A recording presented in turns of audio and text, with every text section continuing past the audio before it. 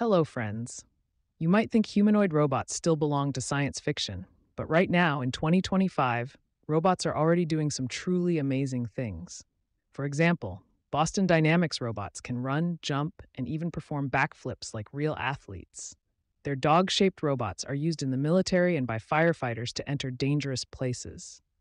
On the other hand, humanoid robots like Sophia or Ameca can talk, recognize your face, and even guess your emotions by reading your expressions. In Japan, robots are already working in hotels, welcoming guests, serving food in restaurants, and even helping patients in hospitals. Even more interesting, Tesla has introduced its humanoid robot called Optimus, which can perform simple factory tasks like moving objects or assembling parts. So as you can see, robots today are not just toys or demonstrations, they are already part of our daily lives. And now, here's a really fun question for you.